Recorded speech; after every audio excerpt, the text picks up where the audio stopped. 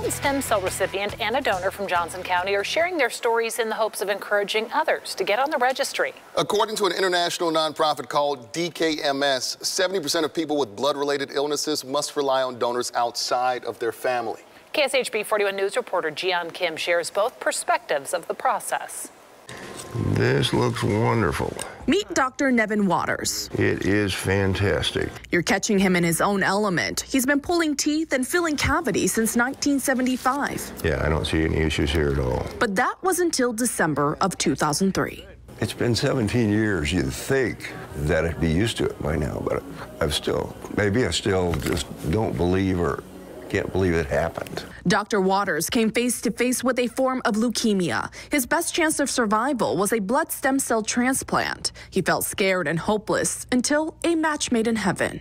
A 40-year-old man from Norway made the sacrifice to donate for me. The transplant gave him a second chance at life. He now uses his profession for ministry, helping those who are currently walking with cancer. The radiation affects the body's ability to heal, so any tooth that is questionable, unfortunately, has to go. And I get to sit down and tell people that.